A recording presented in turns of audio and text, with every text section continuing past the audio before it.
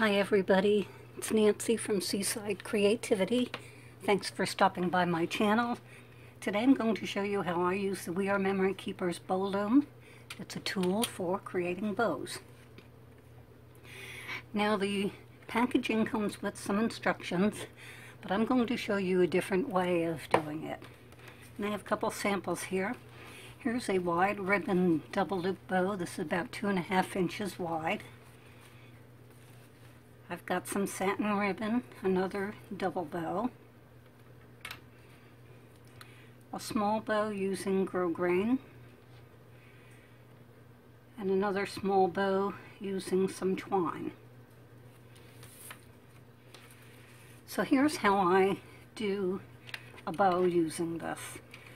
Now the bow loom has measurements along the bottom here to give you an indication of how wide your ribbon's going to be or how long your bow's going to be. So I threaded my ribbon along the back, and make sure your tails are kind of even there. Crisscross them over and then cross them so they're in a vertical position.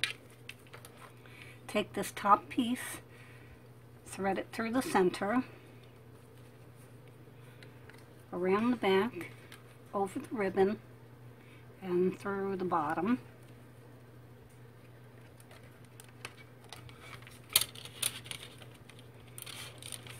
Pull it taut, and then make a simple knot.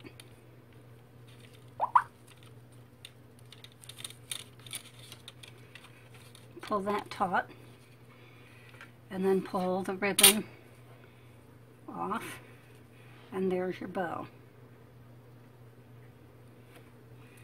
Now to do a double bow, it's very similar. This was for a single bow. For a double bow, you're just going to loop it round again.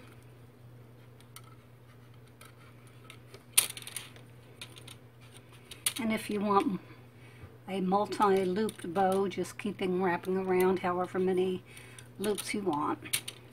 Again, even out your ends, cross them over, make them vertical, thread it through the center, down around the back, and through the bottom.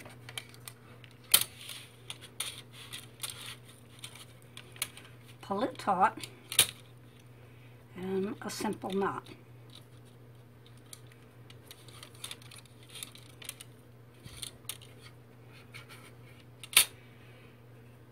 And there you have your double bow.